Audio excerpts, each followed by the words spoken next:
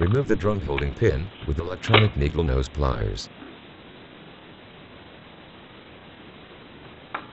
Remove the old drum.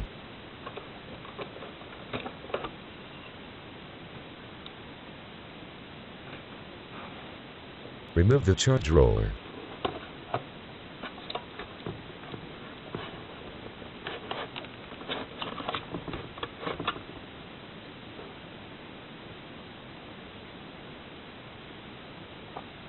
Clean the charge roller with water and a soft cloth.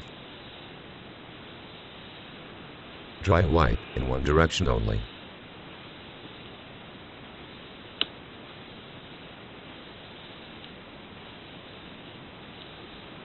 Remove the Y charge roller support clip.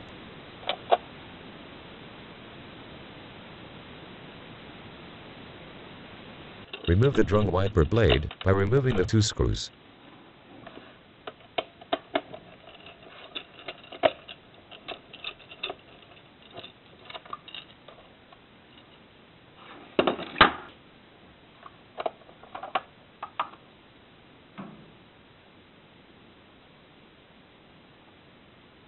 Clean out all the remaining toner from the cartridge.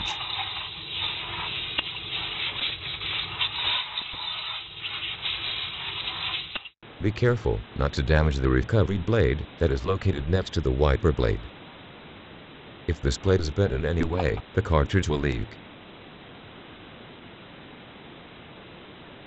Install the new drum wiper blade and the 2 screws.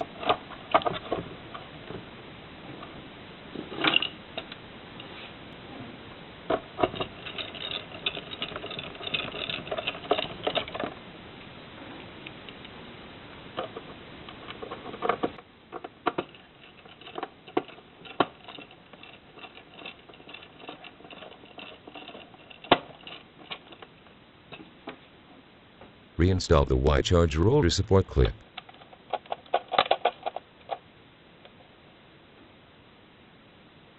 Reinstall the charge roller.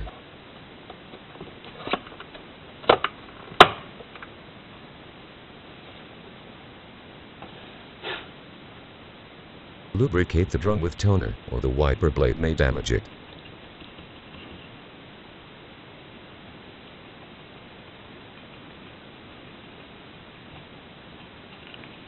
Install the new drum, securing it in place with the drum holding pin.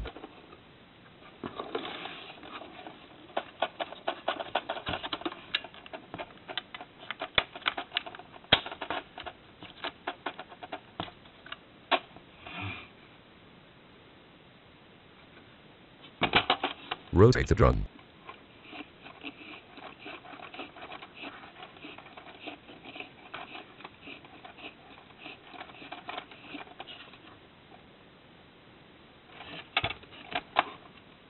If toner is visible on the charge roller, dry wipe it with a soft cloth to prevent copy quality issues.